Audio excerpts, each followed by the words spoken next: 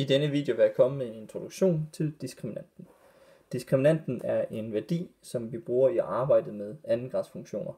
Det er en værdi, som vi skal bruge til at kunne komme videre, for at kunne finde toppunkter og for at finde nulpunkter. Altså en form for katalysator.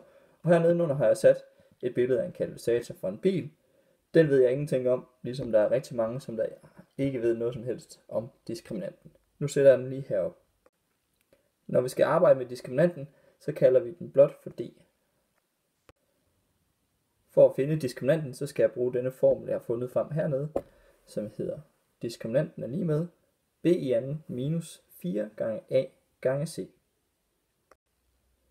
For at kunne finde diskriminanten, bliver jeg nødt til at kunne kende min A, B og C værdi, og der er det jo heldigt, at jeg tidligere har lært, hvordan jeg finder min A, B og C værdi. I det her tilfælde kan jeg jo se i min formel heroppe, at min A-værdi, den er lige med minus 2, og min B-værdi er lige med 4, og min C-værdi er lige med 8. Og nu skal jeg jo blot sætte tallene ind i min formel heroppe, så jeg kan se, at diskriminanten, den er lige med 4 i anden minus 4 gange med A. Og fordi A er negativ, så sætter jeg lige parentes rundt omkring den. Det er matematisk korrekt. Så det bliver gange minus 2, og til sidst gange med 8. Nu skal jeg jo blot bruge min lommeregner til at finde ud af, hvad resultatet skal give. Nu har jeg haft WordMat til at udregne diskriminanten for mig. Jeg kan se, at 4 i anden minus 4 gange minus 2 gange 8, det er lige med 80. Så nu har jeg altså fundet ud af, at min diskriminant er lige med 80.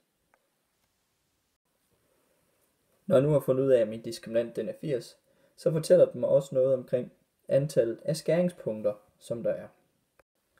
Hvis diskriminanten den er positiv, som den er i det her tilfælde var 80, jamen så kan vi se på vores parabel, at den har 2 skæringspunkter med x-aksen.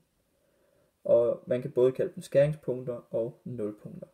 Men det er altså det, man skal bruge senere hen, eller man skal bruge diskriminanten til, for at kunne finde senere hen. Men som udgangspunkt, så fortæller den positive diskriminant os, at der er 2 skæringer med x-aksen.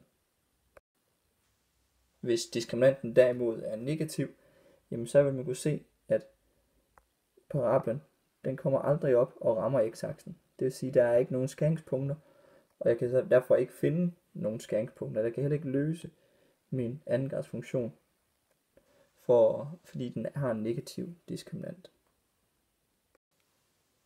Den sidste mulighed der er, det er jo, at diskriminanten den er hverken positiv eller negativ, men derimod at diskriminanten den er 0. I det tilfælde, at diskriminanten den er 0, jamen så vil man kunne se, at at parablen den kun har et skæringspunkt med x-aksen. Det vil sige, at toppunktet ligger og tangerer x-aksen, og i hvert fald derfor er toppunktet og skæringspunktet det samme. Det var så den korte introduktion til diskriminanten. Vi har nu fundet ud af, hvad formlen er for diskriminanten, og hvordan man kan beregne den, og hvad den derefter kan bruges til. Som udgangspunkt fortæller den i første omgang omkring antallet af skæringspunkter. I de næste par videoer kan I se, hvordan man kan bruge diskriminanten til at finde toppunkt og nulpunkter med.